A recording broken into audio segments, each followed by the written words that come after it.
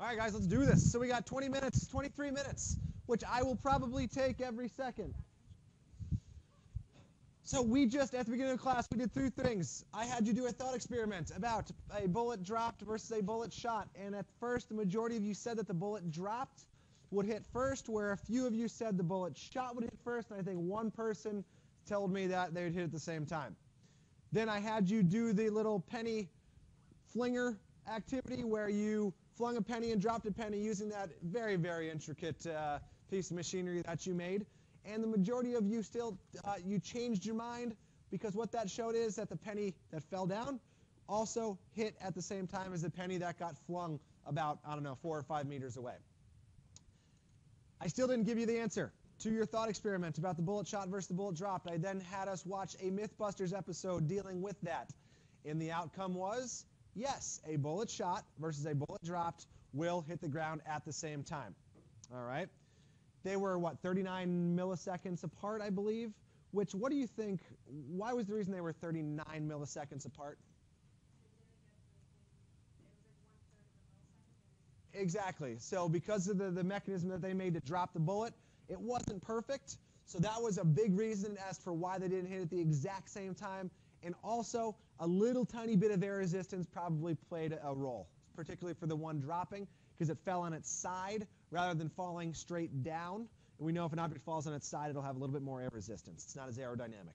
So let's talk about projectile motion. Let's talk about what it is. Let's talk about, then we're going to get into some math at the end here. So there's 2 types of projectile motion. We're only going to deal with one, which is the first type. We're only going to deal with horizontal projectiles, which means there is no angle to the shooting. It is fired horizontally off of a surface. And the second type is a vertical projectile, which means there is some sort of an angle to it, which involves trigonometry. So we are not going to touch that in this class. We are sticking strictly to algebra-based projectiles.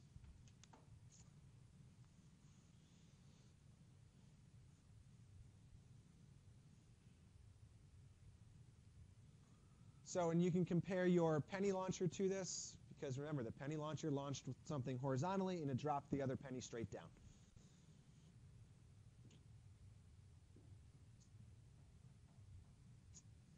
Alrighty. So that's obviously the horizontal projectile, and this is the vertical projectile. So we're dealing with the top one. All right. I want to take the next few minutes to talk about, well, yeah, we saw that a bullet shot versus a bullet dropped will hit at the same time. We saw that a penny drop versus a penny shot will hit at the same time. So I kind of want to talk about the physics here and why that actually occurs. So when you are dealing with horizontal projectile, guys, there are 2 components to that projectile motion. There's a horizontal or an X component, which, is that going to be the vertical or is that going to be the horizontal component to it? Think about a graph. Where's the X? Is it going up and down or is it going left to right? Left to right. All right, so something that is a horizontal projectile will have a left to right or right to left. It will have some sort of horizontal motion. And it will also have a vertical or a Y component, which means it's falling. So if we look at this here, all right, so these balls here, the different colored balls, can represent the pennies that we used in our little experiment. I want you to take a quick look here at the arrows. What these arrows are called vectors, and vectors can show you a few different things about an object. It can show you velocity, it can show you distance, and in this case, we are dealing with velocities. So if we're looking at the penny that's dropped, let's get that out of there. If we're looking at the penny that's dropped, and if we're looking at the penny that's shot, right here. What do you notice about the vectors, or the arrow lengths, and the penny that's dropped? They get longer. Why do you think they get longer? What are they representing? Gravity? Okay. What about gravity? What particular distance or velocity? Velocity. All right. So as this penny falls, the velocity picked up. Or we can say as that bullet falls, the velocity got bigger. That's why the arrows are showing getting bigger. Now, if we look at this penny being shot, there are 2 components. This is what I said. about a horizontal projectile. There is a horizontal component, which I am going to use green. So there's a horizontal component, horizontal component, horizontal component. What do we notice about the horizontal components to these projectiles?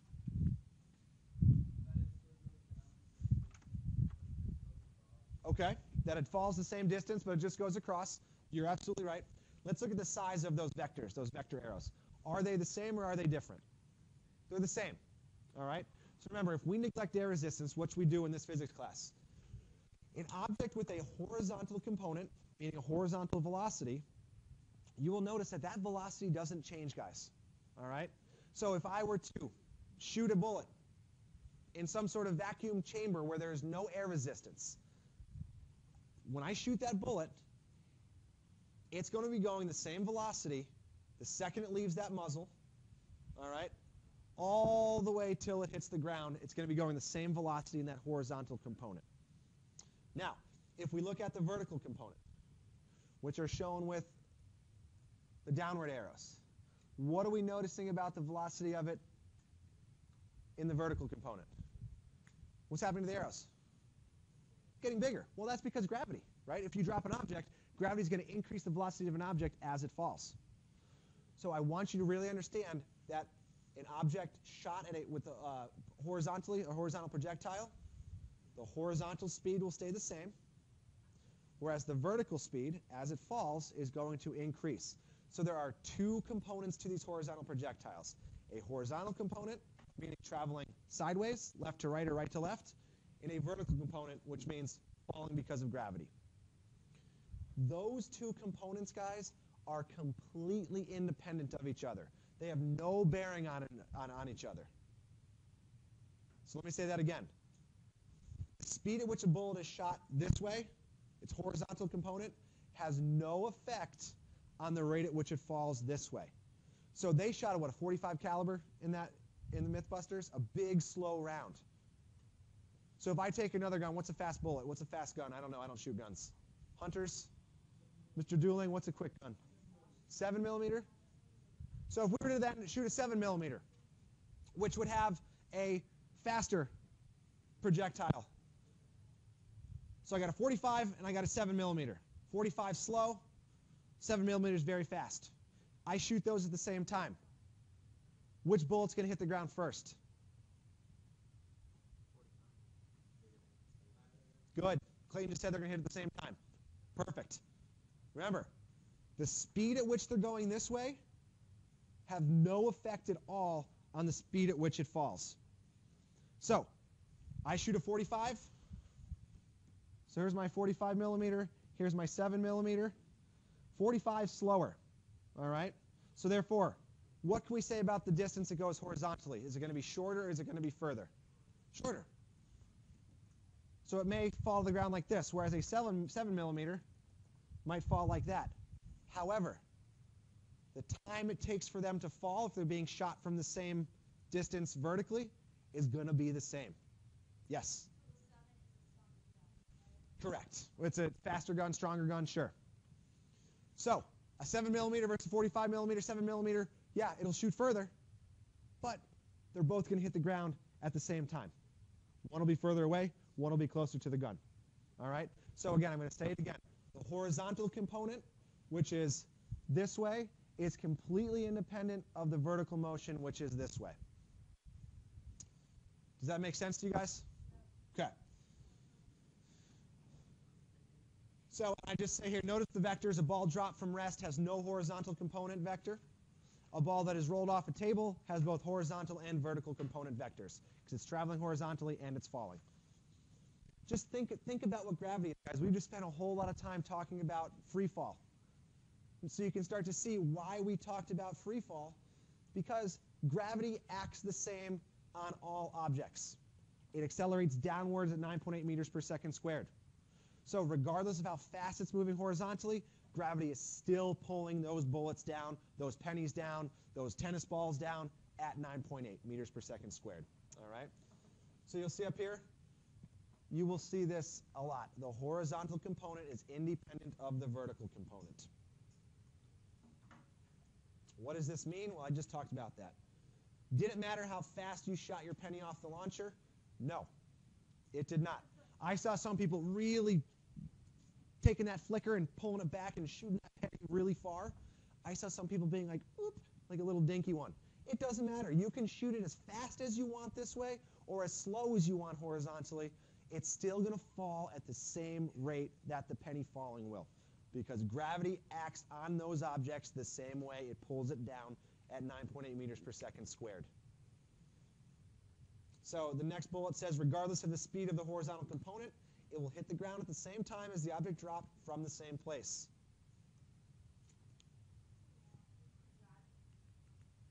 What's that?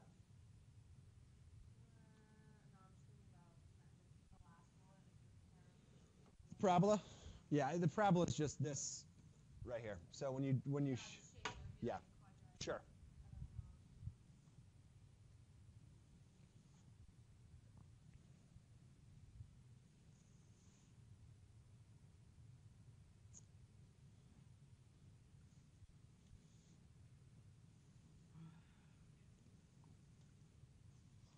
All right.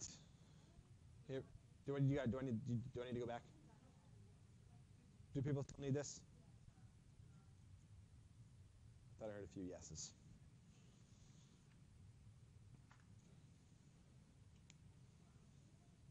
All right, here we go. I'm going to give you guys time to think about this. Take a minute here. This isn't, you don't need to write a novel. So here's the situation I want you to think about and write about. It says, you and a friend are standing on a cliff about to jump into Lake Champlain. Your friend turns to you and says, if we jump at the same time, I bet you $5 that I can hit the water first.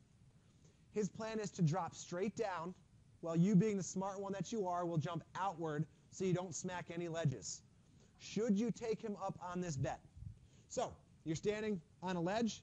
He's going to step right off and fall, while you are going to see that there's some rocks there, so you're going to jump horizontally out and then fall. He says that because he is going to just step right off and drop straight down while you are going to shoot outwards a little bit, he thinks that he will hit the water before you. He's just going to miss the rocks. I know. No blood in this one. So, should you take him up in the bet? He thinks because he's falling straight down and you need to push off a little bit that he's going to hit first. Write down your answer, please. Take 2 minutes, maybe even a minute, to write down, should you take him up on this bet?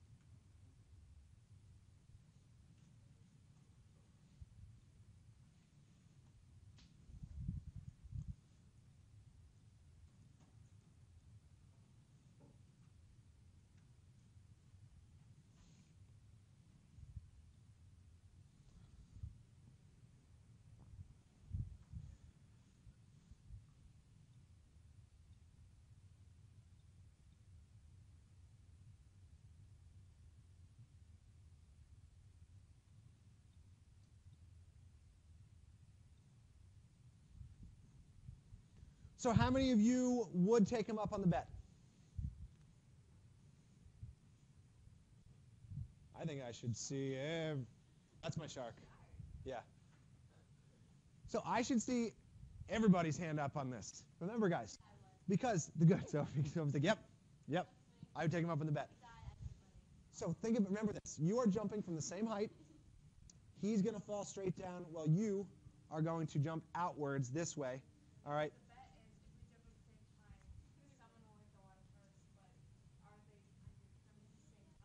I guess, yeah, I guess so, based on my wordage. So ultimately, here's what's going to happen. It's the same thing as the bullet shot versus or bullet drop versus bullet fired. Same thing as your penny investigation. Something falling from a same height versus something shot horizontally and then falling will still hit at the same time. Reason being is gravity is still pulling both of these down at 9.8 meters per second squared. Remember, your horizontal component, so him traveling this way, has absolutely no effect on how fast he falls. And remember, how fast you might jump outwards. If we neglect air resistance, guys, your speed outwards is going to remain the same speed this way until you hit the ground. Okay?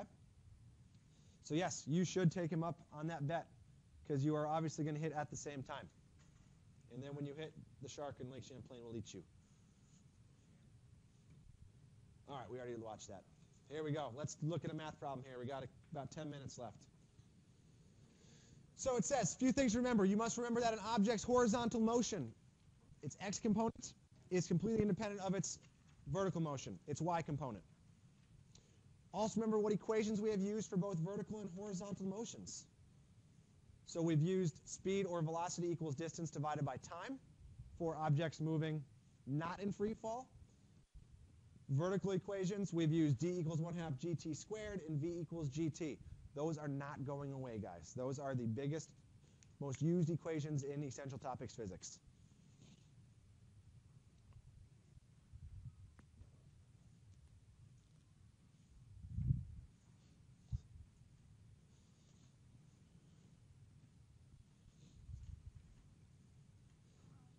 Okay, I heard the, ooh, come on.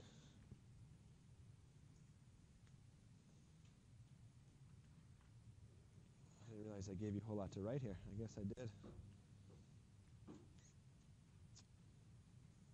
So I'm going to make these problems as easy as possible for you. So you are going to notice that I have split up the information into 2 different boxes. So you will see these. I will give these to you on tests and quizzes to make these word problems easier for you. So separate into x and y problems, x and y components. The x component will be solved like a velocity problem. The y component will be solved like a free fall problem. All right? So therefore, I'm going to click through here.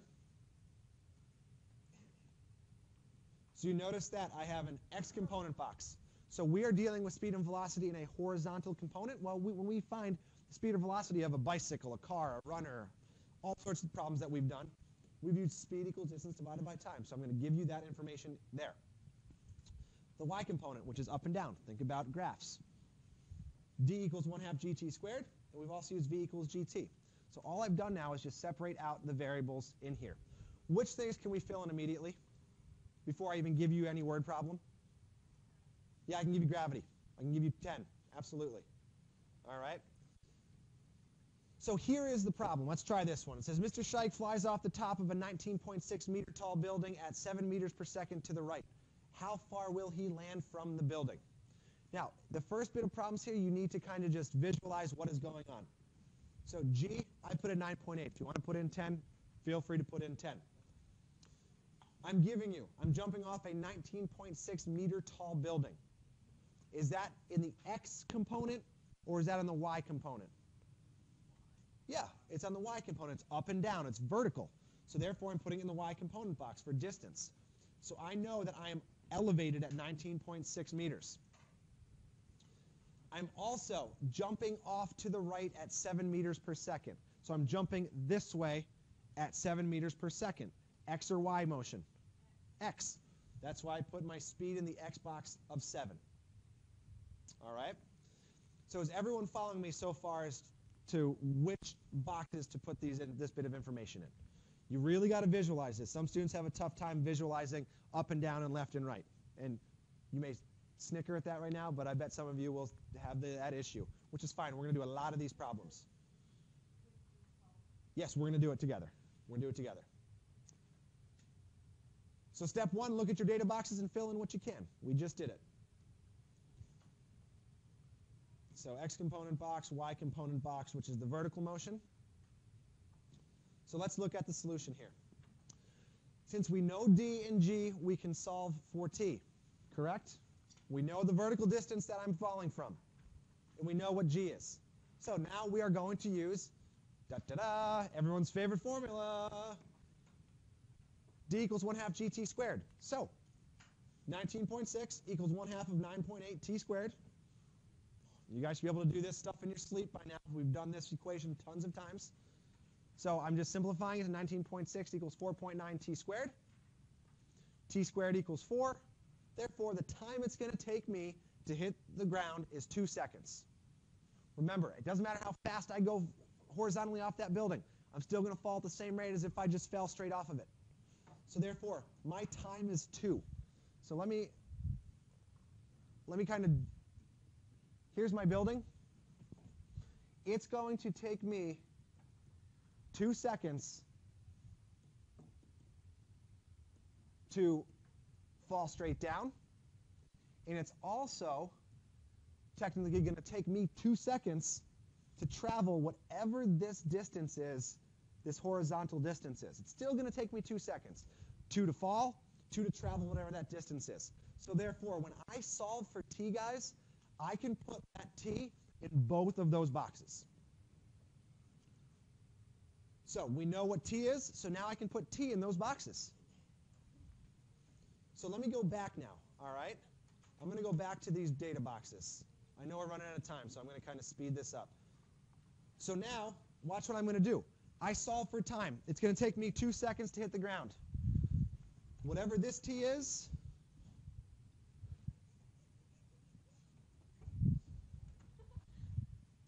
that's the same. These t's will always be the same. It takes me 2 seconds to fall. It's going to take me then 2 seconds to travel whatever distance away from the building. All right?